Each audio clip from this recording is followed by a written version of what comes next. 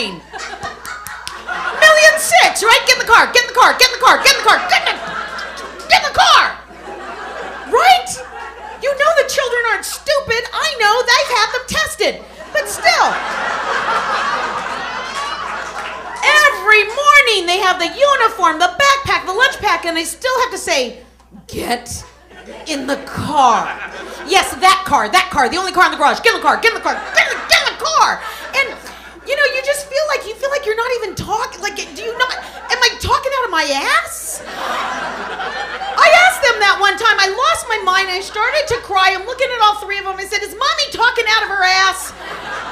And the baby looked at me and said, "Can you do that?"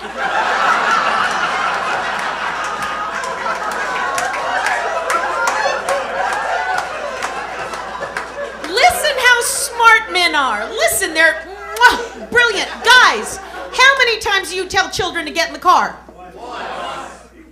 One damn time. And then what do? You leave them. You leave them. You drive away. Oh, yeah. Oh, Daddy doesn't care if Junior's foot was in the car. My backpack made it in the car. But, oh, Daddy doesn't give a rat's ass. Daddy'll drive away with one hand adjusting the rear view mirror. Has all the other kids look in the rear view mirror. Look at your brother. Look at your brother. Yeah, he's crying. He's crying. Tell me when he gets close. I'm going to slam on the brakes. That's going to be fun.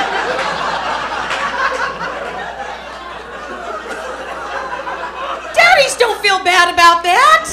Daddies are making memories. Daddies know children are stupid. Daddy knows Junior's gonna sit right there with him at dinner that night. Daddy, remember when I didn't get in the car?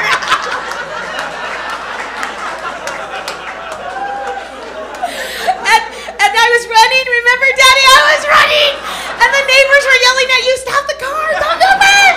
And then Mommy came out in her robe like this with her pink curler right here, going, "Let him in the damn car! Get back here and pick this kid up!" I want to play that again tomorrow, Daddy.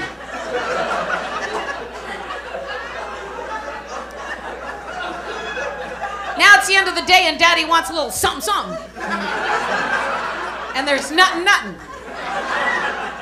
Guys, it's not that we don't love you. Your wives love you. Your wives think a sexy thought, a romantic thought, a silly thought, a naughty thought. We think about you all day long. But you know what stops us? This. Mommy, you know what I broke? Mommy's going to fix it. Mommy, you know what I have to have tomorrow? Mommy's going to get it. Mommy, I broke my color pencils all day. We're putting out fires. Mommy's going to do it. Mommy's going to fix it. Mommy's going to help you. And we finally get to bed and we close our eyes and there you poor guys are, want to do it, want to see it, want to touch it, want to do it. Fine, hurry up. Let's go. Yeah, great. Okay, yeah, woo, okay, all done. Go to sleep.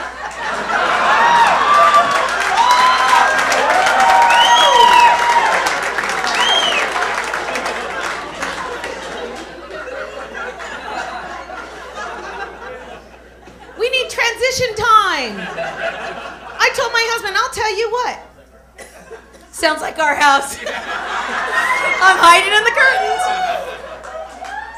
But I wasn't doing it enough with my husband. I told him, look, I'll tell you what. I know I have been turning you down more than a bad credit card. I'll tell you what.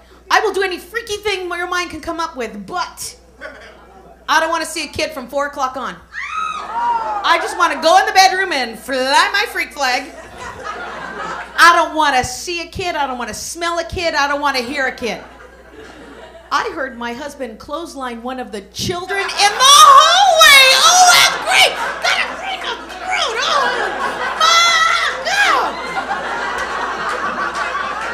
Oh, it was so romantic.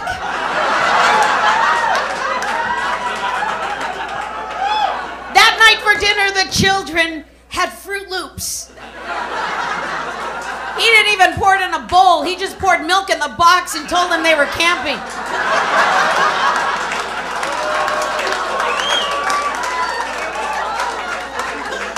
He didn't give the baby a bath. He just put her to bed like that and said, where the hell is she going tomorrow?